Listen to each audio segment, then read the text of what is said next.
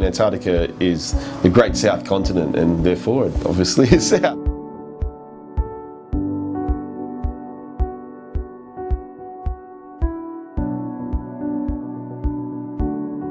Generally the most affordable option as well is leaving from Ushuaia, just because of its close proximity. It's only about 900 kilometres from the Antarctic Peninsula. Punta Arenas is also an option where some cruises depart from, but mainly the fly cruise option. So if you're going to fly down over the Drake Passage and avoid the rough weather and pick up a ship down there, Punta Arenas is generally the point you go from. We're also really proud to be the only guys operating a ship out of Hobart in Australia. I mean, the journey down from Hobart is a bit more windy and woollier.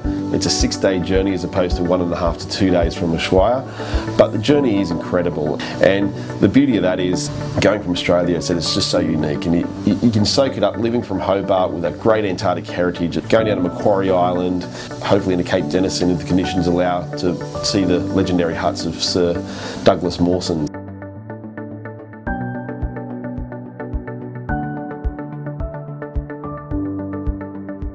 I like the kind of otherness of it. It's very otherworldly, very astral. Given that we cannot yet fly into outer space, this is the closest I think we get.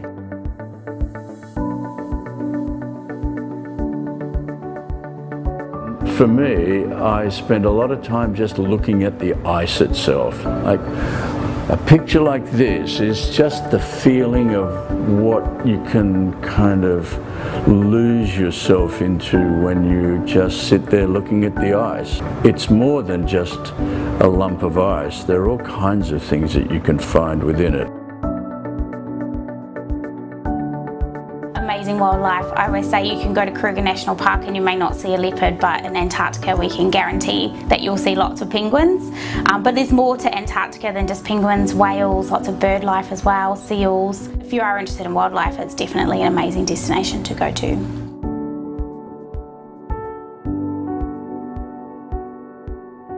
The season runs from kind of early November through to late March, and I always find the beginning of the season and the end are spectacular for different reasons. I mean, generally early in the season you get a lot of ice and a lot of sea ice there, so the sea ice makes truly spectacular photography. You get a lot of penguins nesting early in the season, and the little hatchlings start to come out as the season progresses.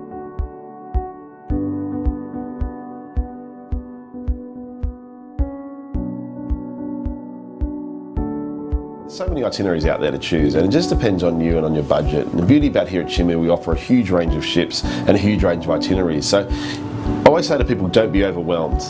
I think the best thing to do is to give us a call. So have a look at the website, you say you want to go to Antarctica, yeah, give us a call though, and let us talk you through the options, because it all depends on your budget and your time and everything. There's a huge range of ships available, lots of different categories of accommodation as well. I think that whatever ship you decide to go on, the experience will be the same. It just comes down to what level of comfort you want. Obviously there's lots of different optional activities that you can do as well. Some ships offer camping, kayaking, some ships have photographers on board, so if you're a keen photographer I would probably recommend that you go on one of those ships to maximise your experience. But yeah, I mean, that's the great thing about working with Chimu. We work with lots of different vessels and we can help recommend the ship that's best suited to you.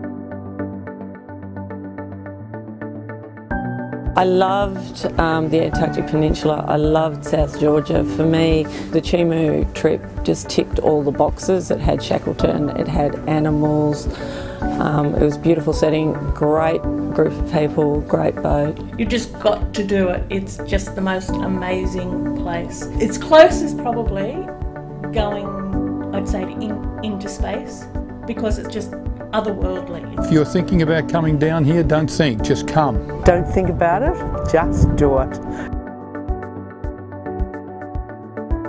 Every voyage I go on, I like to get ashore with the expedition crew before the passengers arrive, especially on the very first landing. And something that always gets me every time, I love to be ashore when I see people's first reaction to landing ashore, because there's always a mix of people on every trip. I mean, some people are on board this trip because they've always dreamed of it.